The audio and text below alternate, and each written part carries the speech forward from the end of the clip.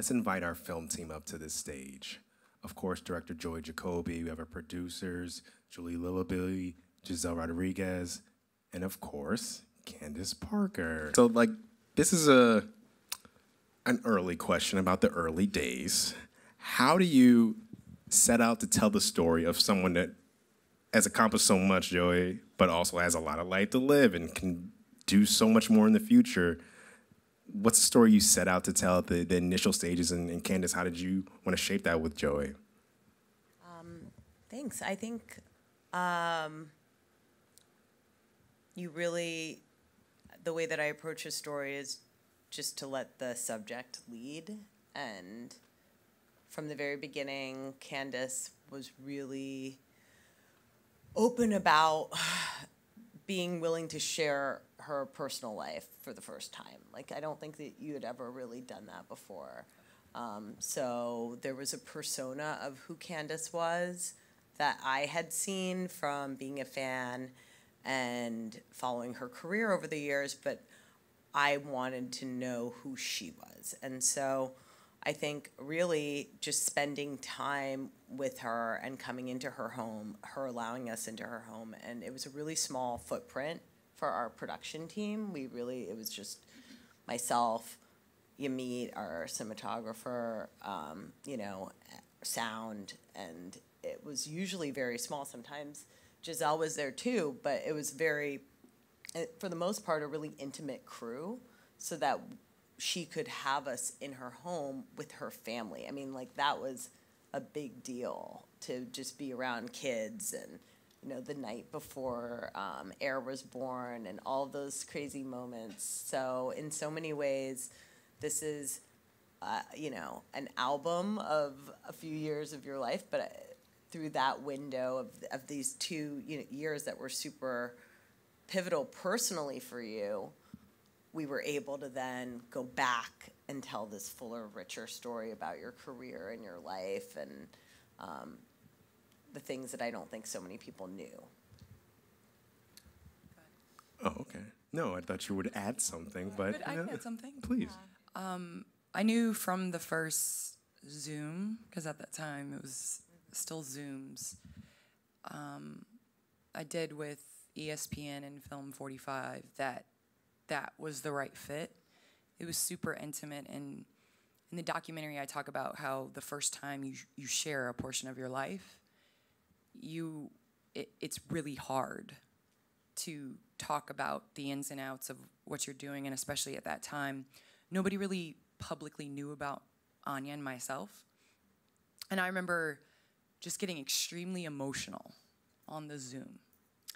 And it was similar like that with Joie the first time we did a Zoom. It just was like a fit. And I feel like, when you know that and you're able to open up and be personal and tell her, kind of the way that you wanted to tell the story. And I mean, the crew became family, and it was really special to see those relationships develop. And then I hope it came to light and came to life on film, which I think it did, because it was super intimate and personal and open and honest. And I think the story that we set out to tell, because I'm a huge fan of The Last Dance or, any other documentary that you watch about somebody that is great at what they do, but it's like the unapologetic vulnerable portion that I think is important to tell about people that accomplish things,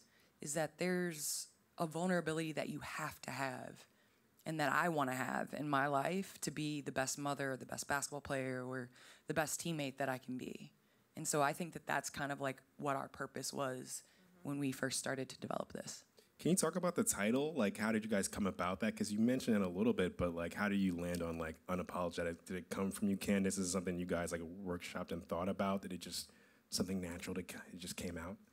I mean, it came out of, I think, Candace's interviews and talking to her, and she says that line towards the end, really coming into herself and feeling for the first time, I think, in your life and in your career that you were who you are, and you don't have to be anything for anybody else. For so many years, so many expectations have been put on Candace from childhood. I can't imagine, you know, going through all of the different stages of life and having so much pressure put on you and so many expectations, and every time always meeting them, always exceeding them. Candace doesn't care anymore. Like you're on your champagne shit. I feel like hopefully now, like you've earned that, and you can just be unapologetic. So it really came out of her words, and you know, we all were talking about many different titles, right? Is mine on? Hello? Yep. Is it on? Oh yeah, it's on. We had so many titles, and that one just felt the most organic too, because of that line that we put at the end where she's like, I'm gonna live my life unapologetically, and it fit, it made sense. We were all like, oh yes. So yeah, it was just like she said, when it fits, and that's what it felt like. I mean, you mentioned the vulnerability, right? Being able to do that, but like when you look at the film on screen, it's not just your story; it's also Anya's. Like, what does it mean to you to share not only your story but hers as well on screen? Well, I think it's a tremendous responsibility. I think we looked at each other when we first fell in love, and we were literally like, we check every single box. Why not to be together? I mean, we're both women. I'm black, she's white, she's Russian, I'm American.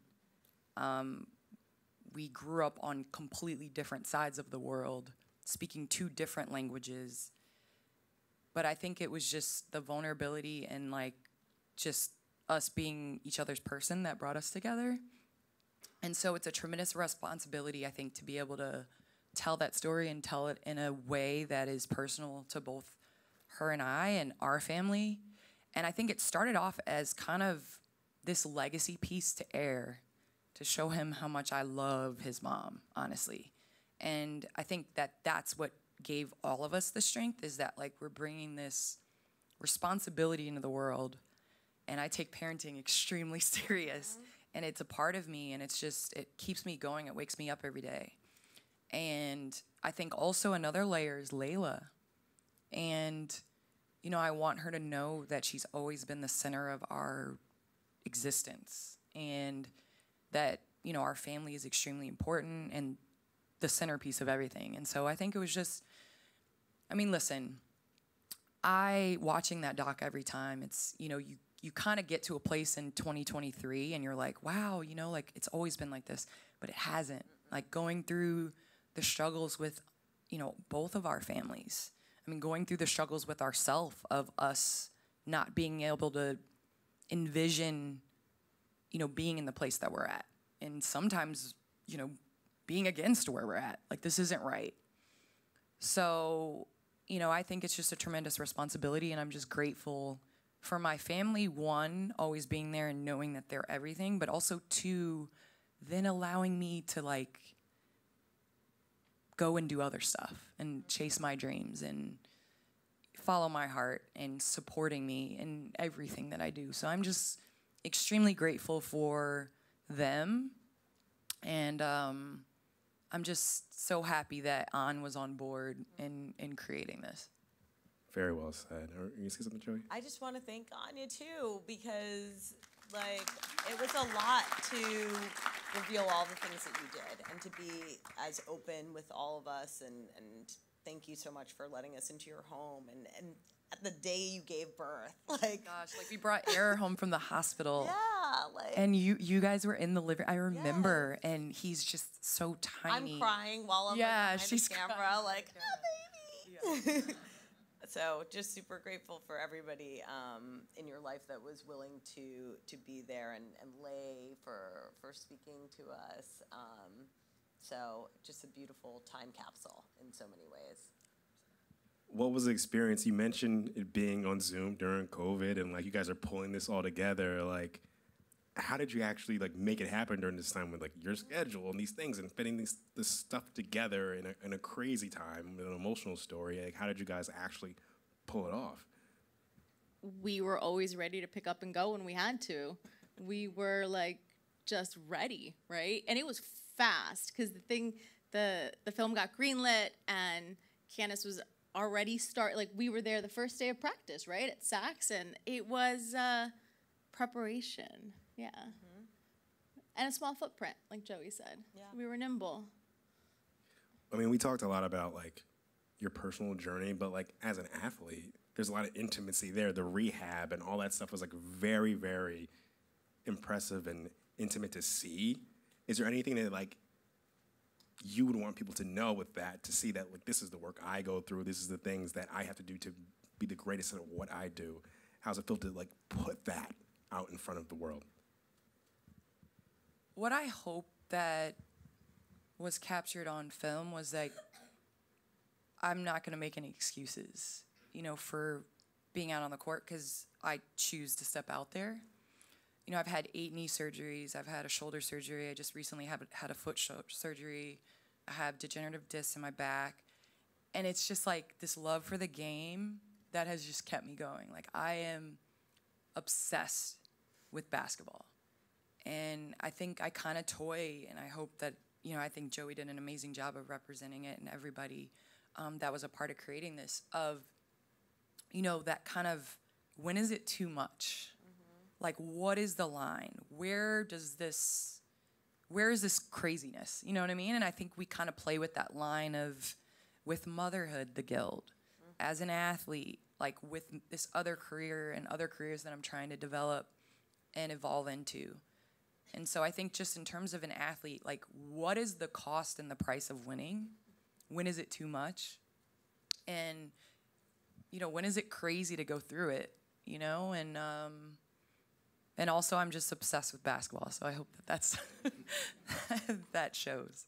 I think I just want to add to that, like, something that I find most impressive about Candace is, and also super unique in terms of an elite athlete of her caliber, of the choices that she's made as in her personal life, and that she chose to have Layla her rookie season when so many people were, you know, it's hard to hear that in the film when you hear those things, and but obviously it was never a question for you as to whether or not you were going to, you know, have your daughter, and how unique that is. There's nobody that you see at her level who has taken that time to start their family at the same time as pursuing their dreams, you know. And I mean, working women do that all over the world. And so to see that on film and to see that with an elite athlete, I think is really powerful. So that was one of the things that, you know, drew me so much to your story, and that I wanted people to see this, like, this is happening out there. But also to add, like, I think there's different layers that I hope different people can relate to. But the layer of, like, feeling guilty as a parent, but also the layer of kids and the sacrifice that they make so that their parents can pursue their dreams. Yes. You know, like, my daughter started school in Russia. She crawled in Turkey. She did all these things in these other countries, and I didn't have to do that. I grew up in Naperville. I went K through 12 there. But then you remember, like, as I look at Joey's kids, so proud of their mom, right? Like, you're better parents, and your kids see it when you're pursuing and doing what makes you happy. And so I think it's just, I hope that parents can relate with that we beat ourselves up for not being at every t-ball game or every softball game, or, you know, whenever they have one line in a play. But, you know, the overall benefit of having your kids see you truly happy and pursuing happiness, I think it weighs, and it's truly valuable. That's extremely well said and very beautiful, but I would love to give you the last word if you have other things you'd like to add, or Joey as well. Go ahead. Julie, too. I'd love to hear from you. I mean, wow, it's funny because, like, no one has ever, like, I always talk so much and I'm not talking at all. I'm not sure what to add. I guess like I just think it's a miracle like that anything ever gets made, right? Like scripted or documentaries. So I think we're just all really proud that, you know, we also had a limited kind of time frame because you just can't film forever, you know, even though you want to just continue. And I also think we just got really lucky with your mom, Candace. Like she had so much archival. It was incredible how much she filmed, you know, and you just kind of want to like put it all in there. So yeah, I think that's what I would say we're proud of. I would say that what I love most about the film, which I hope everybody got, so let me back up. Obviously, we assumed you were gonna win. That was gonna be the end, right? That she's gonna win this season, right? Yeah, that we did too. and she doesn't, and we were all like, oh man, what now? So we started thinking and putting our heads together, and actually, I think it was the most amazing thing that could have happened because it's great to see people when they win, right? People are gonna be at their best when they win. But what are you, and you say it in the car too at one point, right? I forget what the line is, but you allude to that. What are people like when things aren't going well and when the expectations fall through? And you were so cool, and everybody was so cool. Anya, the family, and you guys were like, this is just what it is, and we're gonna keep going. And I think it does come across on screen, but we were even privy to more of it, and it was so beautiful. Like, it was so amazing to make this film. It's often you get to make things that you're proud of. You don't always get to make things that really I think you're gonna carry with you, and I think I speak for you, Julie, and I think I speak for you, Joy, and everybody. We're gonna carry this with us, this experience, and it's more than a sports doc. It's this really great story about a human who is doing the very best that she can, and there's so much motherhood, not just with you and Lay, but you see Anya being a stepmom, and that's beautiful, and then you see Sarah with you, and it's a movie about love of the game, love of yourself, what you gave to yourself, love of family, and I think that's all I have to say. I love that. I also just think like it's just a movie about women made by women, and I just really love that. Yeah. That is all true. Absolutely. Yeah, to that end, I mean, there's just so much that I wish that we could have even gone into further, but you learn that no matter what happens at the end of the day, I think like Candace is so grounded, and it's not, she's a competitor. Like I know how pissed you are, like when things aren't working on the floor and in your game or whatever, that you care very much so, but you have something beyond the court that always holds you down. And that's been the case from your rookie season when Lay came into the picture. And that's something that you don't see with so many athletes. They don't have that grounding part of their personality, and that's something that I related to so much as we were getting to know each other, and that I think is one of your most amazing qualities, because just so many athletes out there, I mean, you know, you've spent so much of your life being told you were great. But when you come home to your kid, they don't care. They care less. Where are my snacks? Right. Like, and it's humbling. It's a very big part of who you are. And you've had that. Well, I just want to say thank you to everyone for creating and being a part of creating this. It was super important for me to not just tell my story, but to like really try to help and help people tell them their story, and I think help people kind of relate. At this time, I was a big like Brene Brown, you know, like the power of vulnerability, right? So I was all in my vulnerability, like, you know, those type of statements and things like that. The story I tell myself and all that, right? Yeah. But I just challenge everyone to like lean into that. you know? And I hope that that's what you get from this doc, is that there's power in that there's power in leaning into understanding, you know, why things work, and your family, your friends, your work, whatever it is, because, like, that's leadership. And I think that that's what's going to get us farther than anything.